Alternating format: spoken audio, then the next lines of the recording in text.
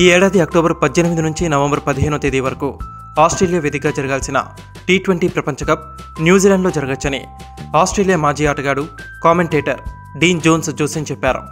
ఆస్ట్రేలియాలో T20 ప్రపంచ cup schedule అయింది. అయితే కరోనా వైరస్ కారణంగా ఆ టోర్నీని ఐసీసీ వాయిదా వేయాలని యోచిస్తోంది. క్రికెట్ ఆస్ట్రేలియా కూడా ఖాళీ స్టేడియంస్లో మ్యాచ్లు నిర్వహించుకునేందుకు సిద్ధంగా లేదు. దీంతో టోర్నీ వాయిదా పడే అవకాశాలే ఎక్కువగా ఉన్నాయి. ఈ నేపథ్యంలో కామెంటేటర్ డీన్ జోన్స్ సరికొత్త ప్రతిపాదన తెరమీదకు తీసుకొచ్చారు. కరోనా వైరస్ ప్రభావం తక్కువగా ఉన్న న్యూజిలాండ్లో T20 ప్రపంచ కప్ జరగొచ్చని బుధవారం ట్వీట్ చేశారు. న్యూజిలాండ్లో కరోనా ప్రభావం తక్కువగా ఉండడం సహా 12 రోజులుగా ఒక్క కేసు కూడా నమోదు కాలేదు.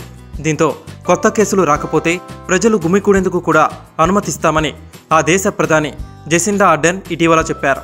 ఈ నేపథ్యంలో ఆస్ట్రేలియాకు దగ్గరగా ఉన్న న్యూజిలాండ్లో టోర్నీ జరగచ్చని జోన్స్ అభిప్రాయపడ్డారు. వచ్చే వారం అలర్ట్ లెవెల్ 1కు న్యూజిలాండ్ వెళ్లొచ్చని ప్రధాని చెప్పారు. భౌతిక దూరం నిబంధనలతో పాటు జన సమూహాలపై విధించిన నిషేధం కూడా తొలగిపోతుందన్నారు. అక్కడ T20 ప్రపంచ కప్ జరగొచ్చని జోన్స్ ట్వీట్ చేశారు.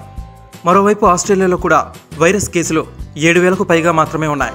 అయితే ఖాళీ స్టేడియంస్లో మ్యాచ్లు నిర్వహించేందుకు సీఏ సిద్ధంగా లేదు. ఆస్ట్రేలియా గడ్డపై మెగా టోర్నీ నిర్వహించడం ఆ దేశానికి ప్రమాదకరమని cricket Australia CEO Kevin Roberts తాజాగా అభిప్రాయపడ్డారు. అక్టోబర్, నవంబర్ నాటికి పరిస్థితులు అదుపులోకి వస్తాయని ఆశించాం. కానీ ప్రపంచవ్యాప్తంగా ఉన్న సంక్లిష్ట పరిస్థితుల దృష్ట్యా 16 క్రికెట్ జట్లని ఆస్ట్రేలియాలోకి అనుమతించడం చాలా రిస్కుతో కూడుకున్నది. వచ్చే ఏడాది ఫిబ్రవరి, మార్చి లేదా అక్టోబర్, నవంబర్ నెలల్లో టోర్నీని నిర్వహించుకునేందుకు ఉన్న అవకాశాన్ని పరిశీలిస్తామని కెవిన్ తెలిపారు.